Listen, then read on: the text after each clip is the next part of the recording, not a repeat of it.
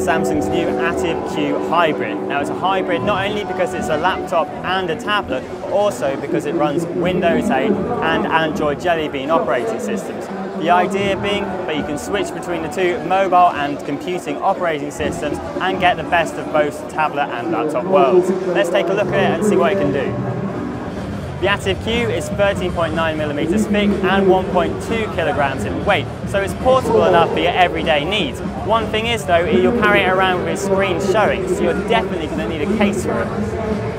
When you're switching between Android and Windows, there's the ability to pin Android apps to the Windows Start menu. I'm unsure how well that will work. For example, if you're using a Windows computer, you're probably not going to want to play Angry Birds at the same time you're editing an Office document.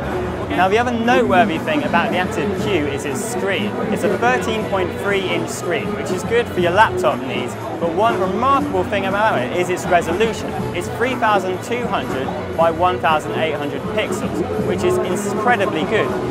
I like the Ativ Q as a tablet, and as a laptop it's really nice, especially its design, which you can slide out and set up in a number of manners. Prop it up, use it as a full-on keyboard, or just hold it in a weird sort of coffee table stance. Whether or not you like to combine the two functionalities remains to be seen. I like to use my tablet for play and my laptop for work. Samsung are betting on the fact that if you combine the two, then you'll get a lot more work done and a lot more play too. For more information on the Ativ Q, head over to which.co.uk/technology.